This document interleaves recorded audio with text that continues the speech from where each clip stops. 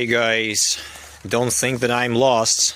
I've just been a little bit busy. As you may see that I dismantled the 8-meter tower, the temporary one that I built to see if the construction will work. It worked absolutely perfectly. I'm just repairing it now. I need to paint it all, to cover it all with one single paint. All together with the plastic blades and with the aluminum body of the wind turbine that is sold, and with the plastic cone.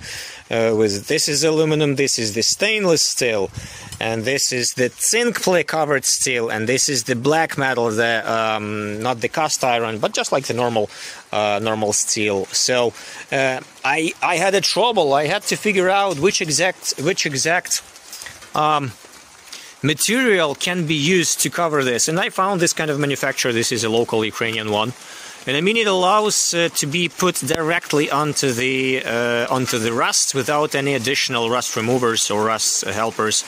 And I mean it is strengthened with polyurethane, and this is really amazing thing because it will allow me to use it everywhere.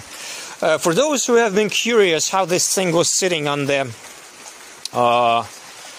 in the ground, yeah, this is the geo screw